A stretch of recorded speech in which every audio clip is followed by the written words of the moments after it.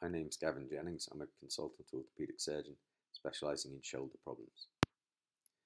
This presentation is the second of three parts, providing an in-depth overview of rotator cuff disease. This part deals with the symptoms, examination and non-operative treatment of patients with rotator cuff problems. In the diagnosis of rotator cuff disease, we need to consider the onset, site and timing of the pain, as well as aggravating factors. If we exclude significant one-off traumatic injury, a typical presentation would be of a gradual onset pain, often spontaneous or perhaps after some unaccustomed activity, and sometimes after what initially felt like a small muscle pull.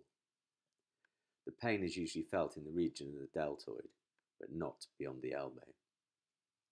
The pain is made worse by lifting the arm up from the side, reaching out in front, or when lying on that side at night. The arm usually feels fine when down by the side.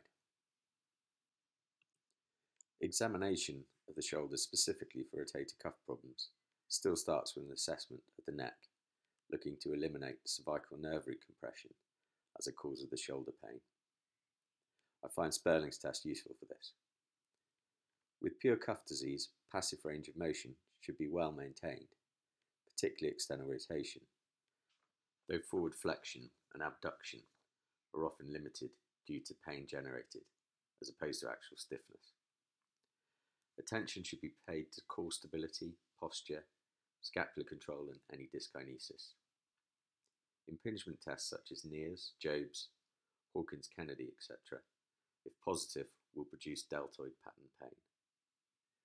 Finally, examination for possible primary causes, such as instability, particularly in the younger patient, should be considered. Subacromial steroid and local anaesthetic injections can be useful both diagnostically and therapeutically. Subacromial injections can be given either by a posterior or a lateral route. Following an injection, the patient should be re-examined after a few minutes, repeating the previously positive provocative tests, which should then be less painful.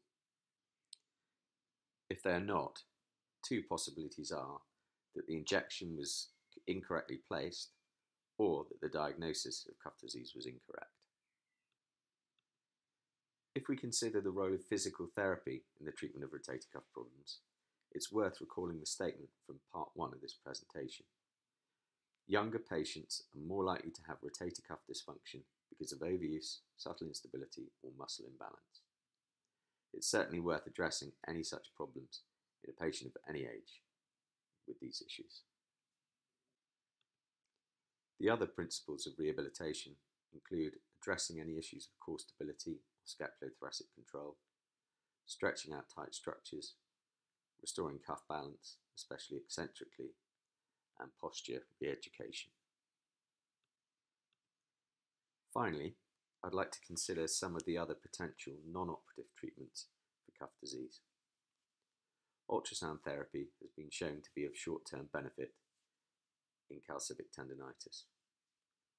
Extracorporeal shockwave therapy, which uses sound waves, has been shown to be effective in calcific tendinopathy, but not tendinitis without calcium deposition. Suprascapular nerve blockade or ablation has been demonstrated to be of use in long-term pain relief.